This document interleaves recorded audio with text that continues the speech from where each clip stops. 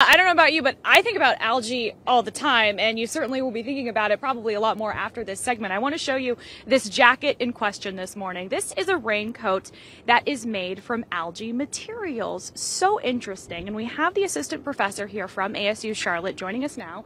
Thank you so much for being here this early. Thank you for having me. It's a pleasure. I do also want to point out that her earrings are sequins that are also made of algae as well, which is really cool. So you have the raincoat, you have the earrings, and then you also have a backpack too. Why algae? What inspired you to move forward with this? So I was interested in how we can decarbonize not just our energy and our fuels, but our built environment too. More than half of our textiles right now are made of fossil fuels, and they don't have to be. So starting from that insight and that question, instead of making these polymers out of fossil fuels, could I make them out of what they were fossilized out of? Could I make them directly out of algae? And so from there began a series of tons of experiments, smashing together different technologies and techniques to try to develop a clear, consistent film plastic that's made entirely of a naturally occurring biopolymer. It's made of seaweed, it's made of macroalgae. Run us through the design process. How long did it take for you to come up with some of the initial designs to see kind of what we have here now? Yeah, so the process of understanding the possibility and the concept, the research phase of design is actually more substantial than often people who aren't designers give credit to.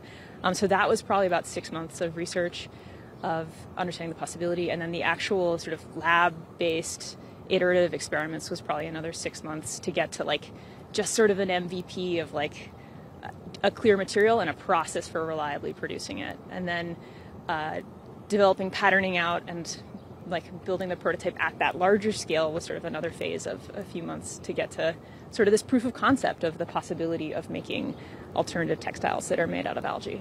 If folks are watching this and, you know, they never thought really about what their clothes were made of or where their clothes were coming from, what kind of advice do you have for people as they're making choices about where they buy and what they buy?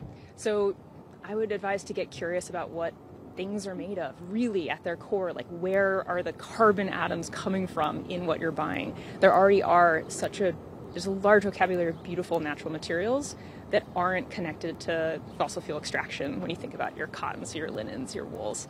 But there are so many exciting materials in the pipeline that are going to be coming out more and more at larger scales in the next few years.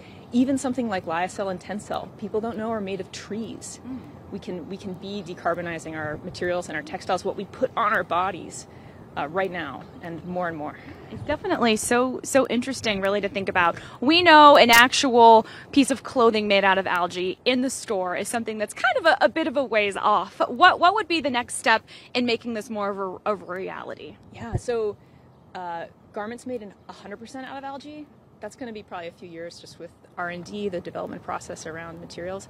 But there already are some fibers out there that have a percentage of their material stock that's coming from algae. So again, getting curious about what stuff is made of, where it's coming from, following the carbon. We can do a lot to disentangle ourselves from our dependence on fossil fuels.